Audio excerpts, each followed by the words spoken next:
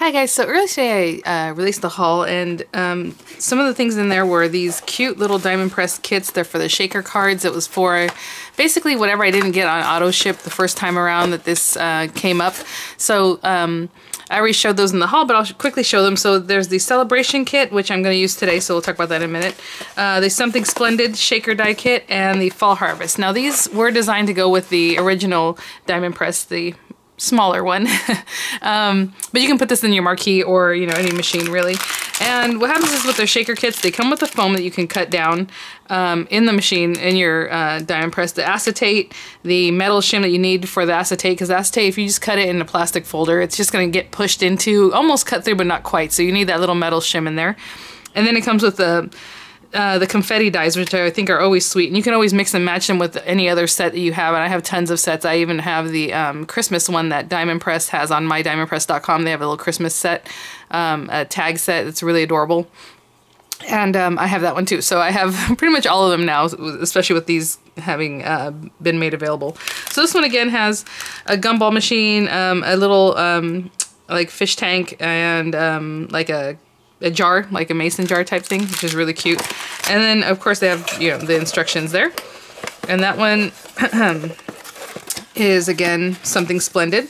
Then Fall Harvest, again, it has like little pumpkins and apples, I believe. It has a leaf and a little acorn. Super cute. Again, these are like little elements you would put on your card. I think I reviewed the Halloween one, so I already have that video out there if you want to check that one out. But these are a little bit different. And this is the one I was really wanting, and I was so bummed out. It's the cutest thing. So this is the Celebrations kit. So let me open this one up and you'll have another idea of how these work. When I was talking about this in the haul, I think I have another idea I want to try these out with. And people have probably already done this because it's not like, you know, completely outlandish. So we'll do this in a minute. But they always come with your folders. Again, this was designed to go with the smaller diamond press when they came out, so this has the smaller folders, but you can run these folders through your marquee also, and maybe I'll do that today since I haven't really done that. I usually still use the larger folder.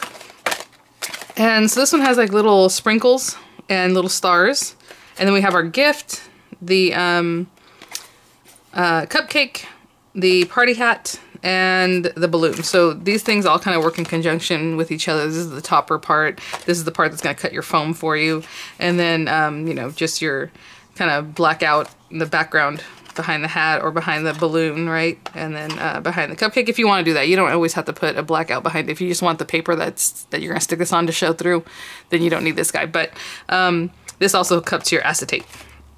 Right, because you don't want your acetate to have all these holes in it. So that's what the blank ones are for. Again, this is the cupcake liner. And this one, I suppose... Oh yeah, is your gift. I keep like not like passing over the gift because it's on its own carry over here and I keep forgetting about it. So these go with the gift. Super cute, but of course I'm going to work on the cupcake because that's adorable. The most adorable. We have our metal shims. You have your acetate in here with the... foam. I did mention the cute little shaker tag that they have available on mydiamondpress.com. They also have refills for these kits and for the scratch off. So scratch off refills, so it's just more of the scratch off material, and the I think that one requires metal shim also. And then the shaker kits are basically the foam, the acetate, and more of the metal shims you can pick up there. So I do have an affiliate discount code, VCDP, and it'll give you 13% off now your total purchase there. And they always have free shipping, so that's always great. I love their instruction sheets, especially because they're color. They have plenty of information, super cute. And so we have our hat die, we have the cupcake, the balloon, and the present. So cute. So I need to grab a little bit of paper and we'll get started. Okay, I went to look for actual paper, then I thought, what am I doing? We can use nothing but scraps and that'll be fine. So I just grabbed some papers I think might look cute together. I was going to make the cupcake pink, the swirl on top, but I think I'll just make the cupcake liner pink and then the cupcake itself white. And this is actually a pearlescent white. And then I have some things for like sprinkles and stuff. So let's put that to the side for now. And of course the instructions are super clear. You know, they're saying to go ahead and do your cupcake liner first, and then from there we'll do the adhesive foam, and then from there we'll do the confetti, and then from there you cut your acetate and then layer it all up. And sounds good to me. The only thing is I didn't get a background piece of paper yet, so I might have to stop for a second and do that. But for right now, I'm just going to get a piece of paper in here, and I hope this is enough for the cupcake liner. So that's this little guy right here. And I am using a folder I already used before, because why not? And I'm still putting it in with the fold side first. And I just run it through the middle. I mean, I don't know. I always put things right in the middle. It seems like that's the more logical place to go. And I have my little cupcake liner. So next they want you to cut your foam. So I'm going to take this one. It's the one with the double lines. And so in any of these, whenever you cut the foam, it's the one that has the double lines, just so you know. The two there. And I'm going to grab a piece of foam. Again, this foam is even a little bit thicker than the foam I used to show you guys how to emboss with, so it works really well. We're just going to put that in there and put this guy right down in the center. And this always feels scary because it's so thick, but we'll get it done. Again, you can run this through your regular little guy. And I can see it cut all the way through because I can see that these back pieces completely cut. But a lot of times I'll just leave it there until I'm ready to use it. Especially right now, I'm going to wait to assemble everything. Actually, that's not true. Let's get a piece of paper going so that way I can just go ahead and finish it up as we're going along. Okay, so mine's going to be a little more simple than you might do because I'm not going to put a piece behind here since I'm using just a plain piece of cardstock. This is just some Crafter's Companion Pearlescent blue cardstock. I'm going to put this right on here. But if you wanted a background behind your little shaker, then go ahead and, like I said, use this guy and cut out a background color. But since this is plain and I'm just going to leave it that way, it's fine. So what we're going to do is pop this out. And this little guy, you can use it for other things. You can try to reuse it or use it for foam adhesive. Just cut it up whenever you need on the back of a dimensional item. You have this little piece that you can use all of this. That's how I use all those things. And so I'm just going to take the stickiness off the back of this guy. And I'm going to put him down, but to be honest, you can kind of play with it first. You want to put this down first and then put the little cupcake, but he's going to basically lay right on top of that. So however you want to do this part. I'm going to put him like right in the center. I hope. Right here. So I haven't stuck this down yet, and we're not going to worry about this quite yet because I have another idea to show you too. Okay, so we have that guy. I haven't removed the stickiness or the carrier on that stickiness just so that my confetti will get in here really nicely. Oh, there's one more confetti. I didn't even realize. So we have the larger dots and the smaller dots. So really cute stuff. I'm going to use the sprinkles because why not? But what I'm going to do is take this and some of that green paper and some of that purple paper. Again, I do this very technically. There we go. I'm going to put that green paper underneath our die with the cut side down, obviously, into the paper. I should use my little folders more often in the diamond press because if you want to conserve, because I know a lot of people like to conserve their folders, and I've been using mine completely and it's, you know, still going. Use the little guy for little dies and then use the big one for if you really need like a whole card front or, you know, with the background dies or however. I'm going to turn this over this way so I can see some of them are on here. And basically just going to push that in here. Try to get those in there. You can also do this just on a regular piece of paper. Just kind of let everything fall in there and then you can funnel it in here. If that's what you want to do. And what's left over here, I'm going to remove this. So everything's pretty much removed out of here. And these guys, I'm just going to scrub the back of my... So this is obviously getting everywhere because I just did that a little bit differently, but there you go. And I'm going to do the same thing for purple. I'm just going to run some purple paper through. And you know what? Why not? I'll run some pink paper through too. So I'm going to run it twice more through, and then I'm going to put those little pieces in here, and I'll be right back. Okay, so I have my purple, and this is what I meant. Like if you want to just get this going on like a piece of paper, so when you're done, you just scoop it into your project. And I'll show you what I mean by that in just a second here.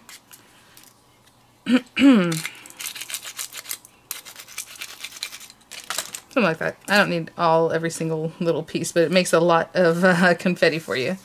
And just kind of get it in there like that.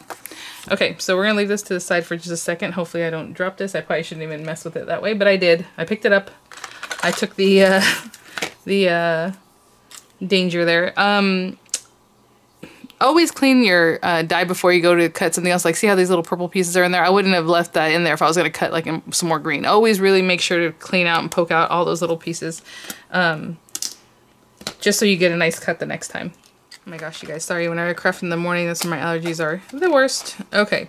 So now we need this guy. Again, you would have used this for a background if you needed that too. And we are going to get a piece of acetate. There's one kind of hanging around here. Get this little guy.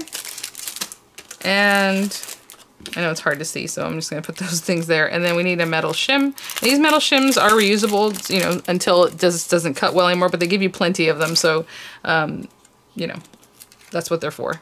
So I'm going to put this down here. It says, use this when cutting the clear acetate. Place items in the plastic folder in this order. Metal sheet, clear acetate sheet, and metal die obviously face down so you can cut into your acetate. So I'm just going to put that there. And let's cut this. And it will come out pretty warped at times, the metal sheet, but again, you can just keep using it, keep cutting on that same one. And hopefully you can see it. So there we go. There's our little guy. Put this back on the carrier. And your acetate, I mean, you're done. And you see the little imprint there, but again, you can keep using it, turn it over until it's just not cutting well anymore, but that takes a while too. Just like the other items here. And so we'll bring this little guy back, and now we can take this off. And put your acetate down carefully. As you can see, there's some static cling there. I'm not even going to mess with it, trying to get the pieces kind of where they need to be. This is good enough for me. So cute. Okay. And then we have our little topper piece. So again, I was going to cut this out in white. So I have that piece of white. You know what? I need to trim this down.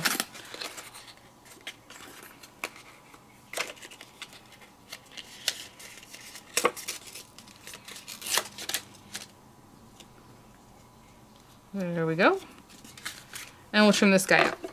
Now, I do want to show you one other thing, and I think this is really cute. And actually, I had a different idea now that I look down in my craft area here where I keep my scraps. I always keep them right next to me because you never know when you need a little scrap of paper, so it's nice to have them here and see them, right? Instead of just collecting a bunch of scraps and never using them.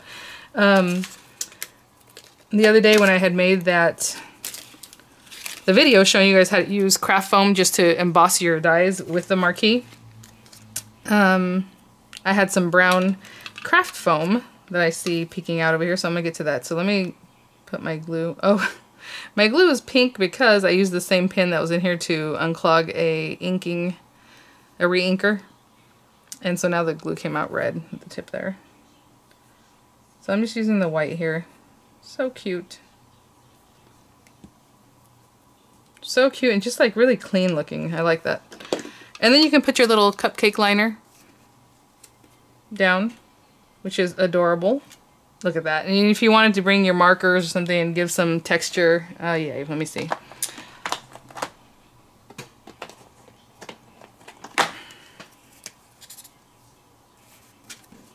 I would probably use the Arteza brush pens, but whatever marker you have, I'm just grabbing the markers that I have next to me here and just add a little something. You can definitely do that. And I'm doing this kind of like a kid would on purpose, so it's a little bit whimsical. I think that's cute, just a little something. Or I have this craft foam, like I said, I have a piece laying here and I think this is gonna work out real well. Let's see, I'm gonna take the little point here from this guy. And we're gonna have to do a little work on this, but it'll be just fine, I think. So, die face down onto our foam. Run this through.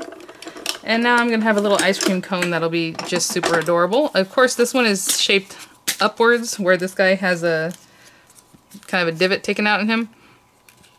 So what I'm going to do is just put this on here. But what you could also do is just take even the other side of this guy and run it through again. You see what I'm saying?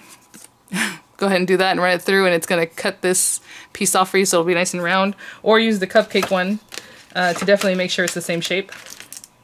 But you would have to do partial die cutting on that, so that's a little trickier, guys. That means you have to run it through so it only cuts to here, so I'd rather not. But what I'm going to do is just take this guy, since I already have it cut, and just kind of eyeball this. I would probably use smaller scissors next time, but I'm going to use these big guys. And now when you put this on here, it's like a little ice cream cone with a little foam cone, or brown paper, or if you want to draw some lines on it, however you want. But just a couple different ways, so I'm not going to stick either one of these down. And so we have our card base here. Again, 4 by 5 1/4. I would stick onto my card base and, you know, have fun with it. Of course, you have your, you know, sentiments, other things you want to add, but I just want to quickly show you kind of how this works, and it's adorable. My goodness. All right, guys. Again, these are available right now on hsn.com if you want to check those out. I'll have the links for them, and I'll see you guys at the next one. Bye now.